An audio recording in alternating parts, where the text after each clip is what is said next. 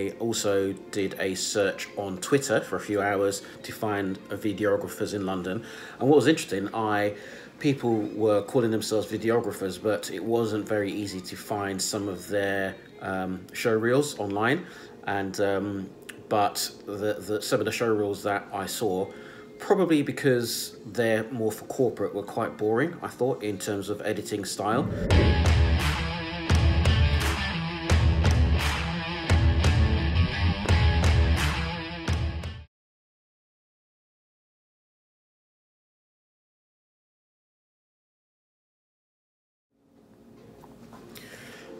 Hi everybody, it's Larry Anderson here. This is the first in a series of my vlogs, which I hope to do daily, and this is number one. I think I'll call it Larry247.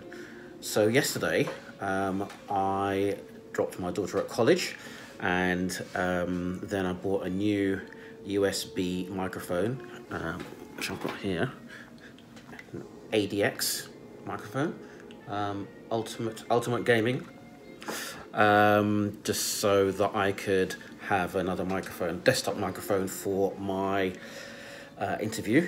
So yesterday I interviewed a very old friend of mine, Steve Prokopiou, who was with me in Halls of Residence in 1985 in Leicester, Coppice Hall, I think it was. And so that was a good interview for my Digital Culture Change podcast. Then I worked on a content plan for Twitter, both for Digital Culture Change and also for Embrace Change projects. And then I was listening to BBC Sounds, listening to some Benji B and Giles Peterson.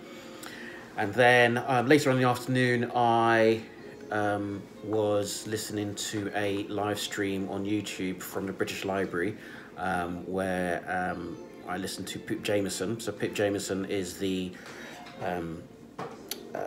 chief exec and founder of an agency for creatives called The Dots, and she's also dyslexic, and The Dots is really about championing the freelancers in the creative sectors, and also that championing diversity within the creative industry, which is right up the street of Right Brain Stories.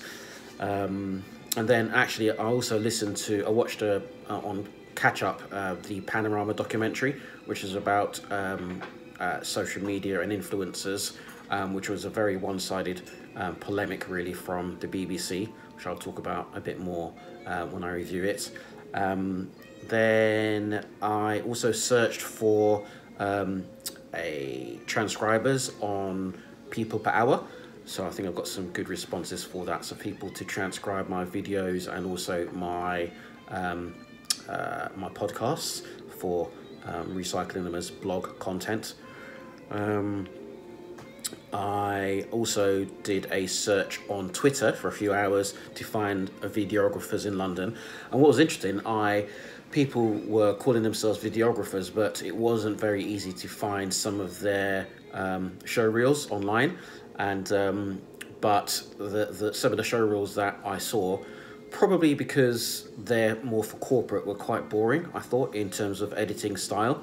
And maybe this is something that I'll learn, but you know, the style probably needs to reflect what the customer wants. But I think in order to be creative, I was looking at people who had more of a kind of a street photography, street documenting type of style. You know, sort of people that were using different editing techniques to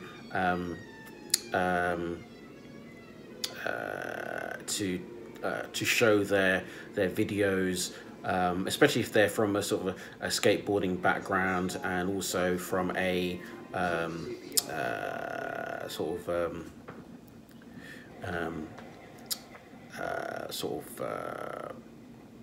hip-hop dance video sort of background as well. You know, some of the guys who do grime, and also a sort of style that is a